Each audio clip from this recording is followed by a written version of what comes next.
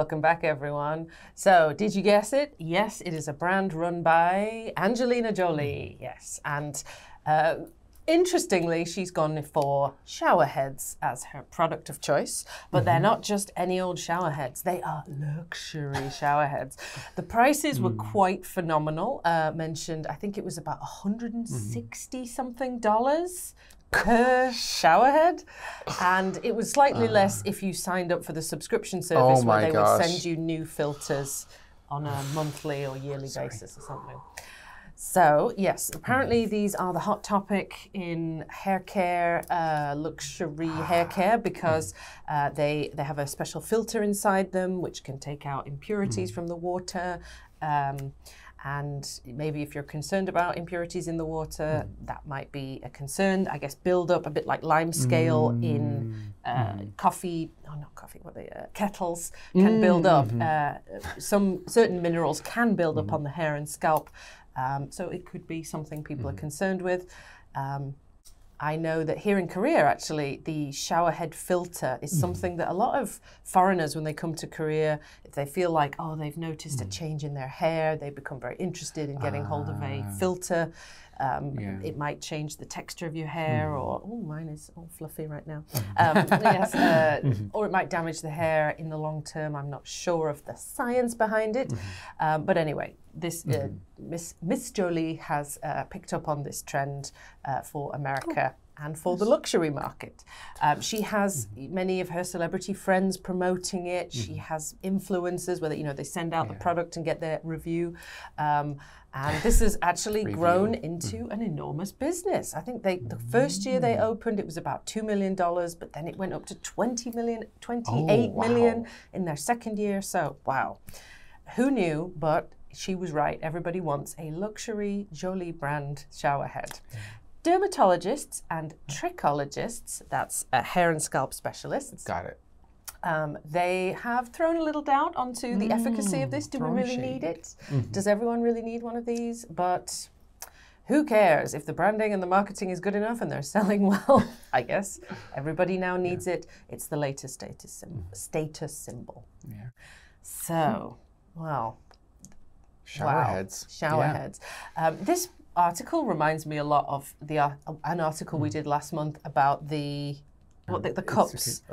Stanley's? Stanley cups, that was goodness. it, yes. So it's a kind of regular item, a thermos-type cup that has become the hottest new thing to have a Stanley cup. And they're more expensive and, anyway, they're promoted by influencers on social media. So. Those influencers. Well, yeah, this is a big part of it, they seem to think. How does the concept of luxury or status influence our decisions to purchase items that may not offer significant benefits over the standard version? I think people in general, it doesn't matter if it's offering much above or any above, really. Status symbols are just that. They're symbols of your status. And so if you can get the exact same product at the, brand name, the no brand price. Is that what it's called, no brand? Because that's also a brand in Korea. Yes, don't get them confused. Just the absolute at the dollar generic, store, generic brand. There we go. The generic brand, and it does the same thing as the brand or even luxury brand. It's still status. If you can get those Roma tomatoes at a very expensive price per bushel because of that name brand, you're going to do it. And you're going to label that on your menu or label that to the friends and say, look what I did. So status is part of the value of that product. That's why Apple is so successful. They have branded their product as status as well. They may not always be better or worse than competition. It's just about status as well. And that's part of our everyday life now. Hierarchical capitalist culture. Yeah. So how about celebrities then? Do you think that celebrity endorsements are an effective marketing strategy? Oh, God. Why is this even a question? Yeah, obviously, yes, absolutely, 100% yes. I do think people used to be a bit more cautious about buying products that were, I want to say early 2000s, maybe 2010s is when people were like, yeah, we can't trust celebrities at all. We can't trust influencers back then. But now, since we live in a day and age of influencers, it's gone back to just, oh, I like that person. They're doing that, so I'm doing it too. Highly successful. Effective. Yeah. And then, if you get someone who people really like, they're paying attention to that celebrity anyway. You know, oh, I like that person. Oh, the guy who just won the Oscar, Cillian Murphy. You know, I've heard even my parents say, he seems like a really nice guy. Doesn't he seem like a nice guy? Yeah. So if he then shows up on TV advertising this thing, they'll be like, well, Cillian Murphy wouldn't lie to us, would he? No. He's a nice guy. Gosh. Yeah. Is he a nice guy? I don't know. I've never met him. Watch Peaky Blinders, find out.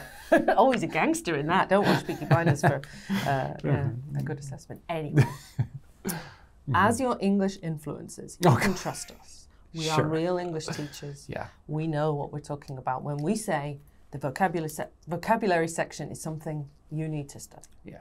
So you don't need to doubt us. You know, we are nice guys. Yeah. Obviously. So trust us. Go down to the vocab session, and we'll see you in the next episode. Bye bye.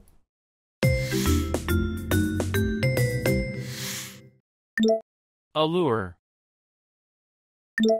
Allure. Mundane. Mundane. Sought after. Sought after. Resonate. Resonate. Unbiased. Unbiased.